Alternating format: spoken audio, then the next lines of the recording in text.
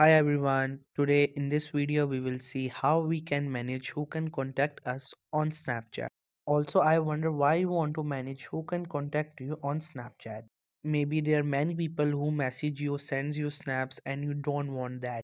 You just want to keep your privacy to your friends, to your contact, or maybe you just have set your privacy before to your friends or to your contact list, but now you just want to move on to everyone.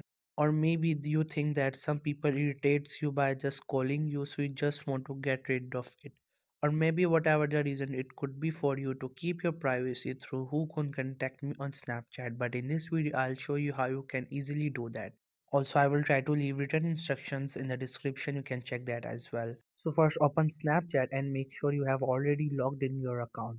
And once you open Snapchat, you have to click on your profile through this icon which is on the left top side of the screen, and then you will get into your profile. Through there you have to click on this option which is a settings option. Just tap on it and then you will get into the settings of your account. There you will find all the settings of your account. So what you have to do is you just have to scroll down a bit, and there you will see an option which says contact me. If you tap on it, you will be able to manage who can contact you on Snapchat. Just simply tap on it to see how we can manage it.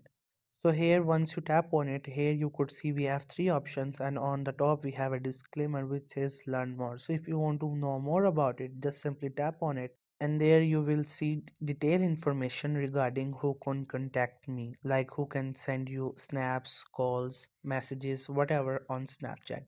So once you read it, what you have to do is you just have to go back to manage who can contact you. So here on that page we have three options. First one we have is friends, and then friends and contacts and everyone. So if you click friends, only your friends will be able to contact you. Otherwise, if they are not your friends, they will not be able to send you a snap message or can call you. So if you press on OK, then your settings will be set on friends, and then only you can contact with your friends. No other people will be able to irritate you. Otherwise, if you want to add friends and your contacts as who can contact you, then you have to select the second option. Through this option, whoever in your contact list will be able to contact you along with your friends. Otherwise, on the last option, everyone, through this option, anybody who has an account on Snapchat will be able to contact you. Like they can message you, they can send you a snap, they can call you without adding you. So if you want to keep it, you just have to simply tap on it. Or whichever option you want to select from these, you just simply have to tap on it, and then that option will be selected. And then the future matters related to who can contact you will happen according to it. It's all up to you. Whatever you like, you can select it.